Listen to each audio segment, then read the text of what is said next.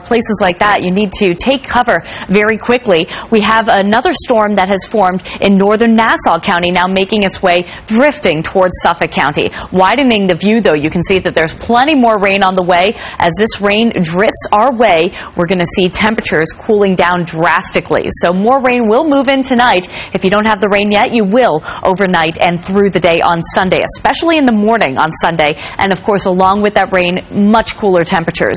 We'll see some sun on Memorial Day. Good news in the forecast, this rain is no longer going to affect us through the day of Memorial Day. So we will get a dry end to this holiday weekend. Right now, 82 degrees in Danbury, Reading at 83. It's 84 in Stamford, only 77 in Fairfield because of that ocean influence. 77 also in Farmingdale Islip at 76, and it's only 72 in Montauk. Compare that to 90 we still have in Morristown and Trenton right now. When you factor in the humidity, it feels even a touch hotter in some spots. It still feels like it's 89 degrees in Central Park and 86 in White Plains. Tonight, as the clouds quickly increase, we'll see the showers move in and some rumbles of thunder lingering through the overnight hours. It's a pretty profound change that we have here, with tonight's low 64 degrees after reaching to about 90 degrees throughout most of the tri-state area.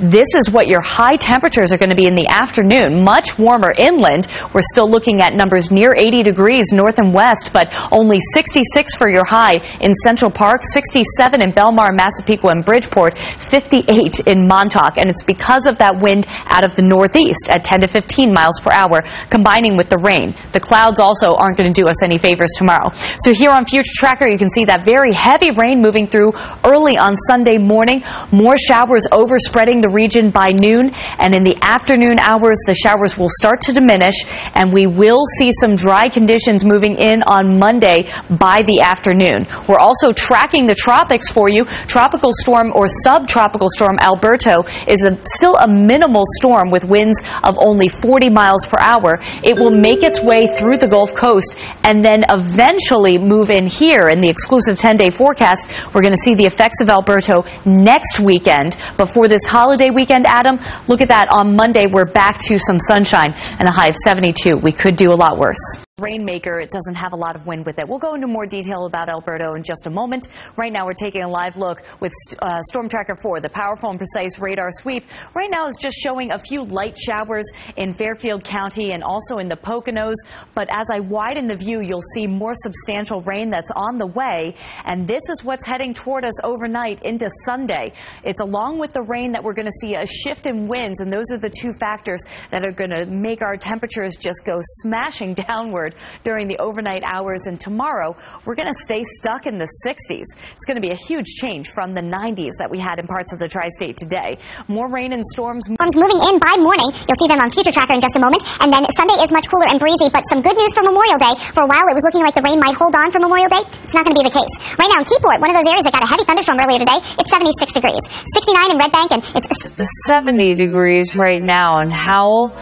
But most of the rest of the tri-state didn't see any thunderstorms Now, and the alert and the time is the rush, but there was near Superbus and I was not eat it, and they would have seen near was there one in the vision of moves near bodies, near couches, my throne in the snare of an 96, long winds near 58, yeah, arms, all the now, which number of position, and then the seats name of the night, he was failed measures of measure, how long it's of time, or almost has been near healer seat, or net healer seat, Mahibu with the piano, this nest without the class of the new, I was at our snow for nothing, nay, you near right up there, you know, he's the night, the Slomians, the outfit of us, the urban news all night, smear, the mayor, the aircraft was not sincere, really, yeah, never watching it, yes.